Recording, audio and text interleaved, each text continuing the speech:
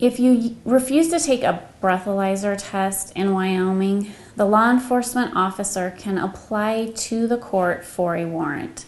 In other words, the officer would have to submit paperwork to the judge, no matter day or night, in which the officer would let the judge know what evidence he or she gathered during the DUI investigation against you.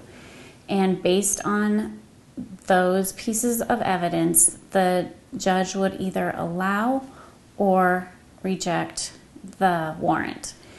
But if you refuse the breathalyzer, a warrant is the second means for the officer to get a blood result rather than a breath result, and they will do a blood draw with a warrant.